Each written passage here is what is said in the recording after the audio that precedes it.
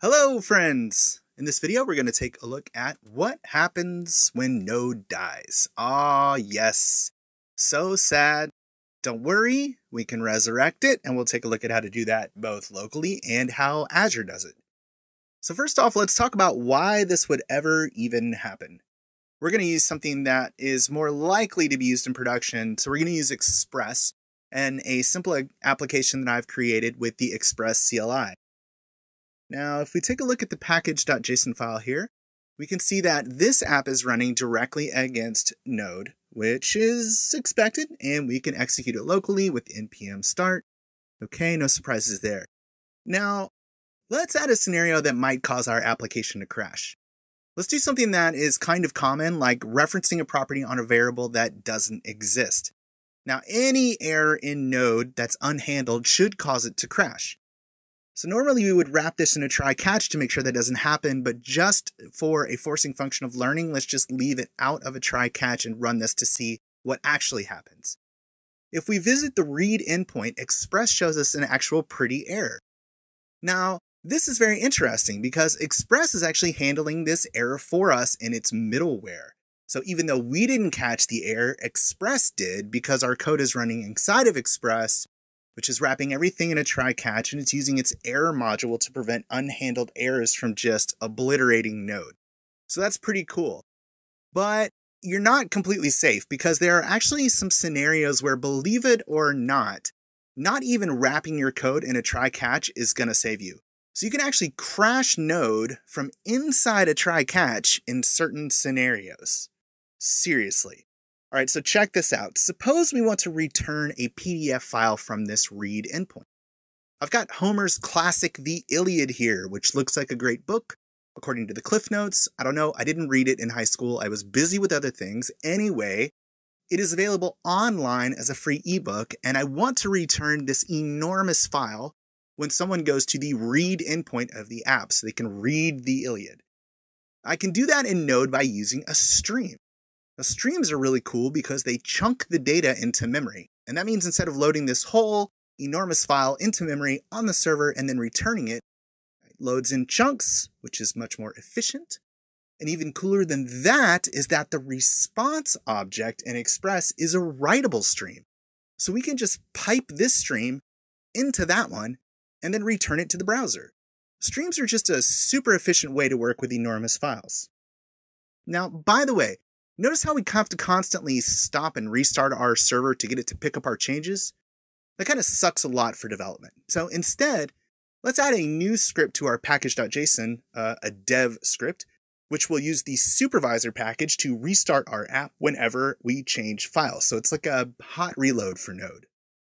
In case you haven't seen the npx syntax before, this is something that comes with npm. So if you've got npm, you have npx. And it allows you to use a package without actually installing it. It's really great. It's great for things like Supervisor that you don't want in your app and you would prefer not to install things globally. So it's kind of like a commitment-free npm relationship here. Now we'll start the app with npm run dev, and we'll navigate to the read endpoint. And boom, we can read the Iliad. Pretty nifty, right? I told you, streams are so rad. Now, here's a true fact. I can't spell worth a crap. I don't even know how to spell the word Iliad. Does it have one L or two? The answer is one, but I originally assumed it was two. So this is how I would originally have written this method. This file doesn't exist because I've misspelled it as the developer. So let's check out what happens when we run this route. If we go back to the read endpoint and hit refresh, we get a nasty browser error. Which is weird because I thought I handled this error. It's in a try catch that shouldn't have happened. So let's look in the terminal and see what we've got here. And yikes. It looks like Node actually crashed, although it says exited, which sounds better than crashed. And then Supervisor restarted it. Now it turns out that you have to handle the error event on streams. Try catch will try, but it won't catch.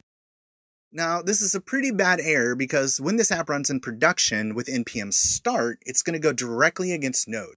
So there's nothing like Supervisor running in production because it's simply not meant for that. Supervisor is a development tool. So theoretically speaking, in production, this app would go down and stay down until we manually restarted it, which would be really bad.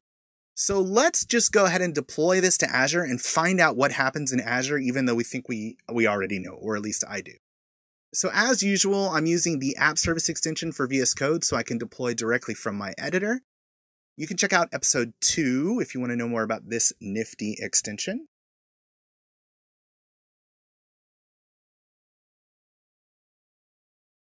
All right, so we have deployed. And if we go to the read route, we get an error, but hey, it's not as ugly as the one that we got locally. So that's nice, it's an improvement, but it's still an error.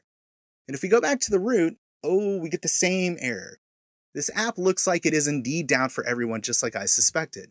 But what I discovered was that if you refresh the page enough times, it comes back. Something restarted it. What is happening here? The answer to this lies in the logs. If we look at the Docker log here, you can see that Azure saw that our container was unhealthy and it restarts it. This is called container orchestration. Azure is doing that for you behind the scenes and you get it for free.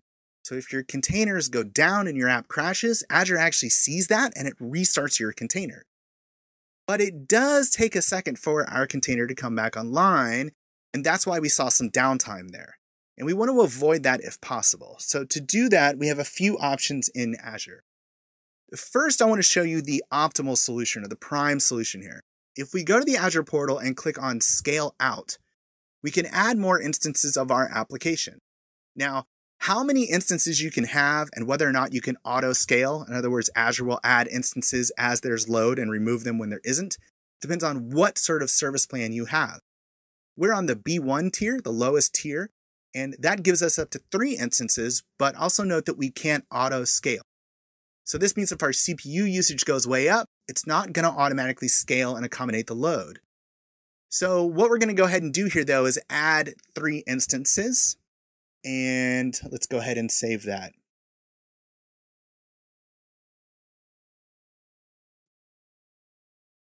Now, if we go back to the site and hit the read endpoint, we'll get that error. But if we go back to the root, the site is still up. Now, this is because one of the instances went down and it's being restarted, but the other 2 keep serving traffic and Azure knows not to send traffic to that container while it's down. All right, now that's pretty cool and it really is the best way to scale, but this is a premium option, which means that it's kind of a pricey one. You get what you pay for. So remember that when you add an instance, you're adding another B1 service plan instance, and B1 itself is $38 approximately per month for Linux. So another instance would take you to $77, and then the third we're at $116 a month. Now we've got great redundancy and scale here, but it is a little bit pricey. We went up 3 times the normal cost. That's a lot to pay for the problem that we're trying to solve here, which is just redundancy. The other way that we can do this, the more affordable way, is with PM2.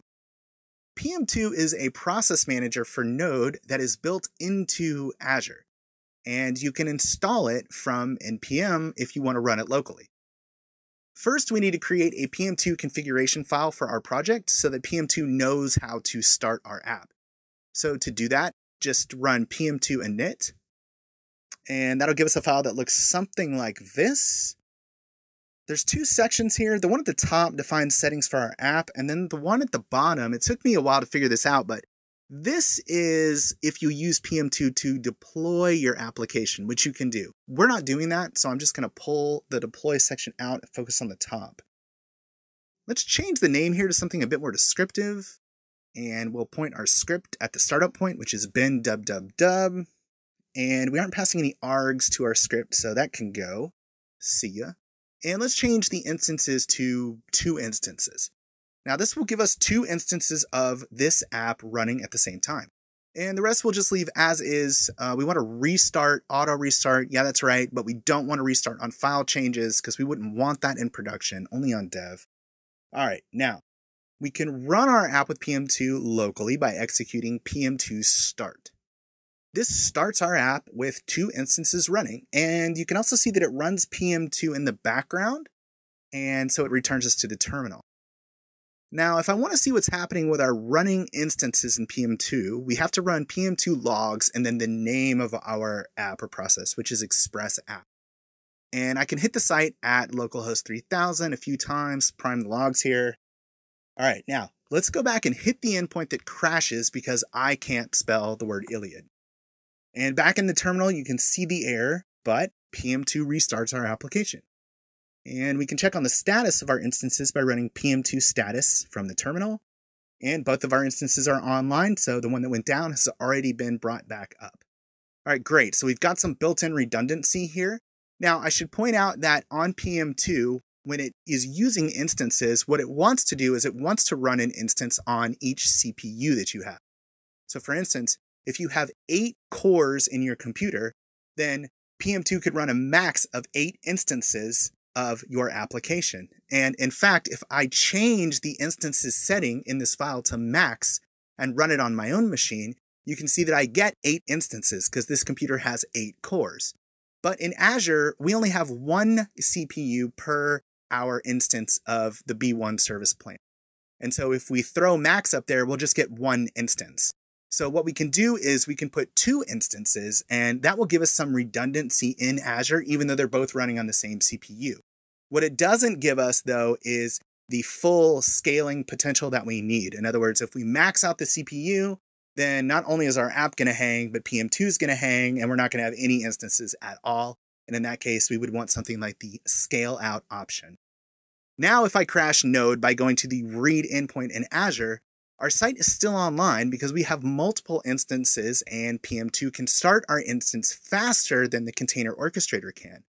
And also, I don't have to pay any more for this, which is great. It leaves me more money to spend on important things in life, like Lego sets. I hope you enjoyed this video. Make sure to check out all the other AzureCasts, and I'll see you again soon.